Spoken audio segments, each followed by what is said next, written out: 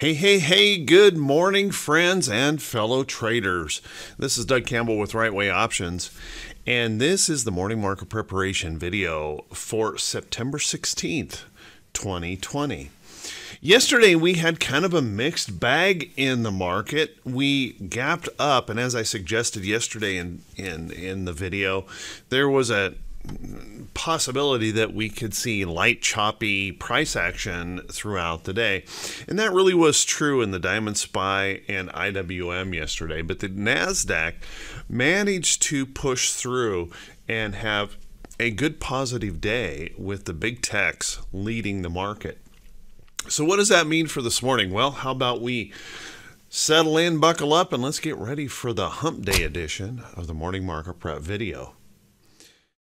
So this morning, everyone, we've got kind of an interesting situation. We have a huge day of data coming our way, kind of a light day on the economic calendar, and we have a futures market that is trying to pump the market up here this morning prior to this big data dump. So let's take a look at the technicals here in the chart, see if we can figure out how we might want to approach the market for the day. First off, let's take a look here in the Dow, or the diamonds. As you can see, we have a market that just closed kind of flat yesterday. We rallied up more than 200 points at the open, gapping up, but then ended up finishing the day pretty darn flat, only closing up about a point and a half on the day. And what we're doing right now is we're right up here and we're dealing with price resistance in the chart. You can see we've got a little bit of price resistance in here. Oops, I'm sorry, I somehow have that on a 2-day. We're dealing right here in this price resistance area, and we're going to have to watch that pretty closely. Today's going to be kind of an interesting situation. How will we deal with this price resistance? Will the data that we get today inspire the bulls higher, or will there be some disappointment that could inspire those bears to come back to work here in this market, creating that lower high? Notice right here, if that were to occur, this has the potential of being a head and shoulders top if that were to occur. We'll want to watch that pretty closely. I'm certainly not going to suggest or predict that that could occur, but we'll want to watch that carefully if some of this data happens to disappoint and we cannot push on through. Watch that pretty closely.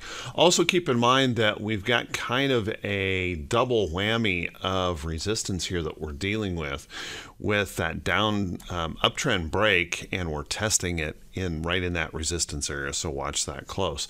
Now, if we look at the moving averages or any of the technical indicators, we're still quite bullish here. There's really nothing in this chart on the technicals in here that would suggest any bearishness just yet, but there is that reason for some caution, and we should be a little bit careful how we approach that market this morning. Let's take a look at the SPY. SPY, very much the same thing. Finished the day just a real choppy day, managed to push up just a little bit more than the Dow by the close. But if we take a look at a short-term chart here, you can see on a 15-minute chart, largely we went nowhere yesterday. We gapped up and then just chopped around, kind of finishing the day just barely above flat overall. And this morning we're trying to get those bulls inspired again with that, what seems to be almost standard procedure anymore. We get close to the market open and the pre-market pump begins, and we push and push and push and push, and then by the time the market opens we settle back down a little bit. I don't know what's going on here, but it's all push all the time in the market. Let's take a look here. Notice that we have some price resistance in this chart. We're right here. We're right there at that test. This will be the telltale place. Will we be able to break through, or will those bears come back right in here? It's going to be kind of an interesting situation this morning as we deal with all this data. So watch that pretty closely. Also keeping in mind that we still have the resistance of this downtrend break showing up in here as well. So we could still push up and still run into some sellers. here into the SPY, so watch that closely. Once again, technicals, moving averages, things like that, all very bullish here. Nothing suggesting bearishness. And we had a good substantial test of that 50-day moving average here on the SPY. That held. But we certainly want to recognize that resistance in this chart and tread a little bit cautiously this morning on that gap up open. We don't want to be chasing in a fear of missing out, depending on how we may deal with some of the data that's coming our way this morning and of course this afternoon. We'll talk about that in just a second. Then we also have the NASDAQ. Now the NASDAQ was the leader yesterday, and although it struggled, I'll show you a 15-minute chart here. We had this threat early on in the morning that the bears were going to come back in, pushing that down into the gap, but those bulls come back substantially, holding this, and we ended up closing pretty strongly here in the NASDAQ. But we also have we also have to deal with this price resistance, and you can see we didn't exactly leave a whole lot of confidence in that price action yesterday that we're going to be able to push or pump right on through that level. So we're going to watch pretty closely here this morning for that indication will the bulls or the bears take over at this point. I think the jury's still out on that. We're going to have to watch, wait, and see. Let's take a look at IWM. Now, IWM held up quite well yesterday, and there was a move initially in the financials yesterday morning to push up, but they kind of faltered by the end of the day, and so did the IWM. We just kind of struggled along here in a sideways chopping range in that IWM. We're pushing into this resistance level in the chart, and let's keep in mind that that's a fairly significant resistance level that really transitions all the way back over here, as you can see in early 2020 when we just haven't been able to break through that overall. Also keep in mind, we also have that downtrend break, or excuse me, the uptrend break, kind of throwing in that secondary level of price resistance in there that we'll want to pay attention to. Let's take a look at the VIX. Now the VIX, surprisingly, has held up pretty strongly. We obviously have pulled back, but we're still holding above a 25 handle. And to me, that's just hard to get my head around. In my entire career, guys, I have never seen a market pushing at new record highs with the VIX so elevated. And it's kind of an interesting situation here in the market. Now, can we continue to push on higher? We absolutely can. And can we break this back down? We certainly can. Let's take a look at the moving averages here. Notice that right now, we're testing that 50-day moving average here on the VIX. We ended up holding it as support yesterday, putting in a little bit of a hammer type pattern here on that chart, which gives us that, if you guys remember the old Arsenio Hall show, things that make you say, just a little bit of contradiction to the bullishness, the rampant bullishness, the constant push that we see to the upside. So watching that carefully, we want to be a little bit watchful and recognize the fact that we could get that fear spike that comes back in here pushing us up, and that would create a higher low in this chart if that were to occur. That would be a concern, and we could really spike on that move. Remember, it's not that first move that's usually the problem. It's the hold of a higher low where real fear starts to come into the market. And we've seen that many times before back over here. That higher low is where that real fear starts to spike up in the market. So watch that close. And that 25 handle is going to be kind of an interesting level to pay attention to. Let's take a look at T21. Whoops. Can't type. T21.22 this morning. T21.22 had an interesting market open yesterday where we gapped up and we were pushing T21.22 up into this area, but it quickly settled right back down because we had just a real choppy sideways market. There were about as many companies going up. actually more companies going sideways to down than were going up yesterday. And that actually ended up pulling back T2122. We're right here about the mid zone of this. So what does that tell us? Well, almost nothing. It tells us that we have an open door for an upside move up into here, but we have an equal chance for an open door to the downside. So we're kind of sitting here on the fence trying to decide which way to go, and I suspect all of this data coming our way will be that deciding factor. So let's watch carefully here today on that. If we take a look at T2101, this is still a bit of a concern for me, and that is that we continue to deal with this downtrend here.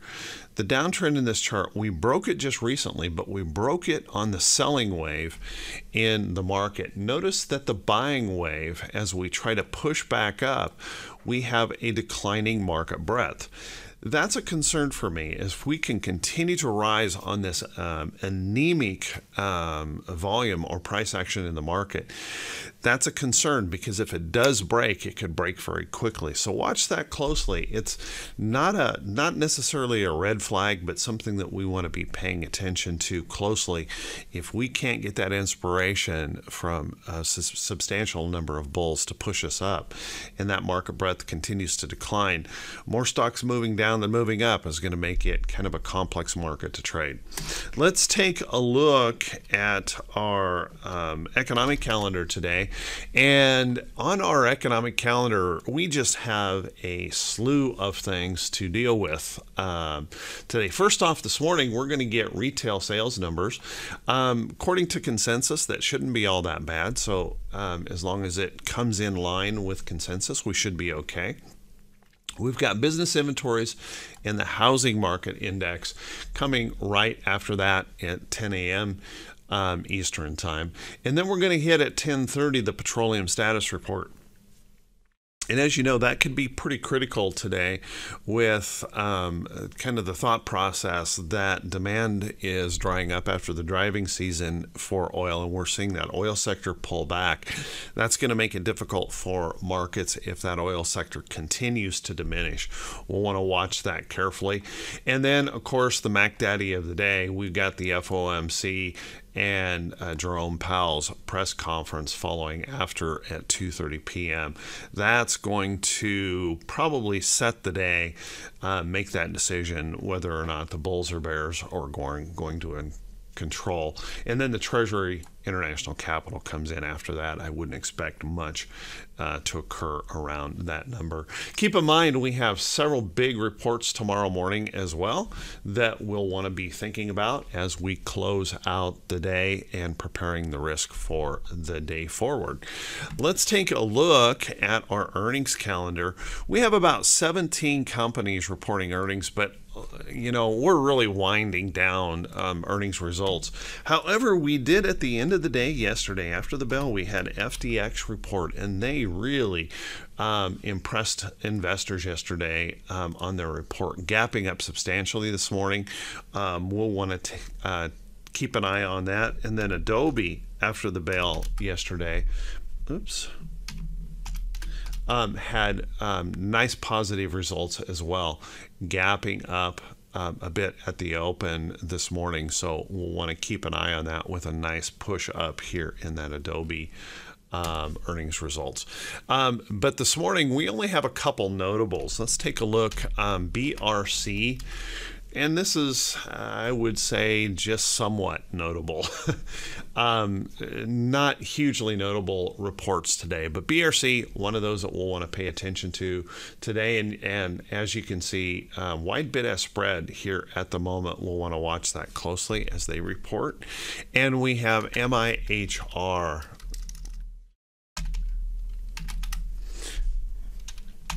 MIHR. Guys, I've got a wrong symbol here. Just a second. Let me see if I can find out what that is. I mistyped it this morning, obviously. Let me see if I can find that for I need to look again. Sorry, it's ML. MLHR. There we go. This might be somewhat notable this morning, so we'll want to keep an eye on that as they report this morning. Let's take a look at some stocks that could be setting up. But before we do that, everyone, if you guys could do me a favor, if you could please click that subscribe button on YouTube if this is the first time you've seen these videos, and also if you could click that bell icon when it pops up so that you'll be notified every time I post a video. And I post an awful lot. There are almost 900 videos now on the Right Way Options site. Lots of training videos, lots of e-learning type videos, as well as the morning prep video. And I want to say thank you to everyone who has subscribed. We just crossed over yesterday over 14,800. You guys are awesome. I truly, truly appreciate it. And what's even funner, or more fun, or I don't know how to correctly pronounce that, is that the channel went over 1 million video views. Thank you guys. I am truly, truly honored and blown away by your response. Thank you so much. I really, really appreciate it. And if you want to help me continue to grow this channel, reach out to more other folks, please feel free to share this video on any of your social media platforms. And remember to always click those thumbs up buttons and leave a brief comment to help us continue to grow. Let's take a look at some stocks that could be setting up. There are several significant stocks out there. Now, yesterday I had mentioned NIO, and several members of Right Way Option made some pretty good money on NIO yesterday on that move up. But now there's some concern in the news with NIO that they may be have misled people. You know, one of those things that seems to be happening more and more these days. So keep a close eye on that. NIO may not be all it's cracked up to be. So watch that pretty closely here in the chart. I mentioned Carnival Cruise yesterday, and with the new spike in coronavirus, I said it was setting up here in this chart, and I said I'd be hard-pressed to buy anything with the spike up in coronavirus, and that certainly played out yesterday, getting punished here pretty hard. So this comes off the list, not something I'm going to be paying attention to. However, if we take a look at Kohl's, a very nice chart, breaking through downtrends here, as you can see in the chart, big bullish price action move, and now just a couple of days of rest as we kind of slide back over here toward the trend. You might want to put an alert here on Kohl's, watching for that next opportunity higher. Looking pretty good overall. Kohl's setting up and maybe a pretty nice chart. Take a look at 3M. Now, I've been keeping an eye here on 3M, and I'm watching this more as a longer term trade. Notice in here on that longer term weekly chart, we have that potential of this inverted head and shoulders type pattern coming into play. We still have the big longer term downtrend that we still have to contend with, but I do like the fact that we have rallied up here and we're holding a consolidation in this area. We need some inspiration here, obviously, on that chart to move on higher, but let's keep an eye on it. There may be an opportunity coming here in this chart, so watch it closely as we consolidate this over here toward the trend. Could be an interesting setup. Costco also trying to perform. Now, this is a push back up where we broke down in that chart, and we're pushing back up to regain this support. Let's keep in mind that we still have some resistance in this chart to deal with, some price resistance in the chart to deal with. But if we can hold up here above this support level, Costco certainly has that opportunity to move on higher. Looking pretty good overall. Watch that closely. Pretty decent looking chart. If we take a look at some of the hotels are starting to perk up here. And as you can see, we're pushing up. I've got an alert on this chart. I was kind of hoping this would move a little bit earlier right in this area, but that sell-off in the market pushed us down. Notice we're recovering very nicely, and that possibility that some of these hotels could start pushing through to the upside. And speaking of hotels, we can't do that without taking a look at some of these casinos and resorts, they are looking pretty good and pushing up. So we have PENN looking pretty good. CZR, Caesar's Palace, showing lots of strength to the upside. LVS has been a little bit of back and forth here. We're dealing with some price support resistance issues here in the chart, but LVS might be something to pay attention to. It could come around if some of these hotels continue to improve. Take a look at McDonald's. McDonald's has been very, very strong. Now, I wouldn't chase this here, but any rest or pullback, we have blue sky highs here now in MCD, and any kind of rest or pullback sets up an opportunity. John Deere remains very strong, could continue to set up. Broke through an alert here that we had in right way options. A little bit of pullback coming into that chart. Watch for that next opportunity for that move back up. And really anything in heavy equipment has been looking pretty good. And CMI is one of those that's up here dealing with some price resistance. Now I can't tell you if it's going to be able to pop through that or if we're actually going to fail here, but let's watch stock like CMI. And Caterpillar is another one in that category that's been holding up quite well. Pulling back to test support and trend, could easily set itself higher. So with that, everyone, watch those stocks. If you find something in there that you like, please keep in mind, guys, that there is no recommendation to buy or sell any security in these videos. You have to do your own due diligence and plan your own trades. I want to wish you all a fantastic day. Be safe, be careful. Could be a wild and crazy day. Remember that volatility is high and anything is possible. So stay focused and flexible. Everyone have a great day, and I'll see you all right back here bright and early Thursday morning. Have a great one.